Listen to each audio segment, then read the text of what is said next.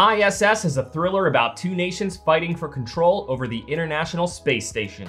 So in this movie, we follow the crew members of the spacecraft, 3 of them from the United States and 3 of them from Russia. Among them is their newest member, Dr. Kira Foster, played by Ariana DeBose. She is cordially welcomed into their little space family, but not long after she joins, nuclear war erupts between the US and Russia back on Earth. And the astronauts and cosmonauts aboard the ISS are each given orders from their respective nations. Take control of it through any means necessary. This of course puts a lot of pressure on them, leading them to wonder what they should do and who they can trust. So this movie is carried by tension. There are some moments in this movie that really leave you at the edge of your seat, wondering whether or not someone will make a move, and at times, who will be the one to make a move. The suspense in a few of these scenes was actually really serious. I genuinely did not know how some of them would play out. And it was kind of cool to see how everything transpired. Some of the happenings you probably will not see coming. So moves are made to try and gain control of the station, and there are moments where characters are flooded with emotions like guilt and grief. I think these moments would have felt emotional for us to view had we seen more of a bond between these characters prior. The first act does establish the relationships on board, but most of them just feel really shallow. Keyword there is most, not talking about all of them. So when blows are traded and characters get knocked down, I can't really say that I felt anything for the others that were impacted. Since the movie was on the shorter side at only about an hour and a half, they could have added more filler, maybe some more heart-to-hearts to actually give us a reason to feel for them. As far as screenwriting goes, this movie could have been a lot more subtle. There is just so much dialogue that just spoon feeds us the idea behind the script. Like for an example, at the beginning, one of them more or less says, yeah, up here we don't keep up with the problems down there, because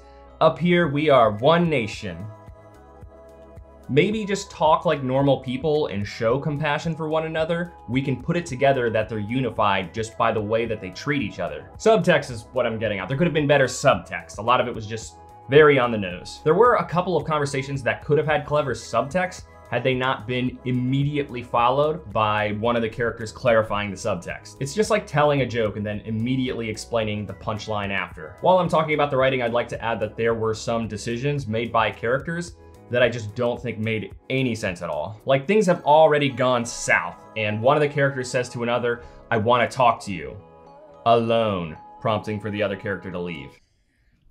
If trust is already a huge concern at this point, then why would you tell the other character to leave? That just makes you look horribly suspicious. Okay, third and final writing complaint, I promise. These characters are loosely bilingual. They sometimes understand their crewmates' foreign languages, but sometimes don't. The loose understanding of each other's languages felt like a bit of a writing cop-out, just so characters could or could not understand each other, seemingly whenever it was just convenient to the plot. The cinematography was interesting. The camera often floats around in 3 dimensions to replicate the sporadic movements that it would have if it were actually shot in 0 gravity. They cleverly used the constant rotations of the camera to sneak a few Dutch angles in there, which are of course used to create tension with a shot. I thought that was pretty clever. There's also some good use of visual metaphors. I think visually, this movie did a pretty decent job, all things considered. So I try not to use terms like highbrow or lowbrow when reviewing a movie, just because I love a wide variety of movies. But if you were expecting politics or anything intellectual to play a hand in the narrative,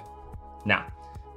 This movie was pretty easily digestible. Like I said, that's not always a bad thing. This movie needed something else stimulating in it. It could have been improved a number of ways. A broader narrative is just one way. Bigger spectacle or even perhaps some mystery could have given it a little extra spice. Overall, this movie delivered a suspenseful experience, but not much of a memorable or emotional one. The movie's fine. I think it's one that you can just wait to watch when it comes to a streaming service that you already have and not pay $6 to rent. So when that happens, it might be worth a watch if you're in the mood for a suspenseful but easy watch. Thank you for watching this review. If it brought you any value at all, please consider giving it a like. It really does help the channel grow. I'll see you later this week with my reviews of Origin and Miller's Girl.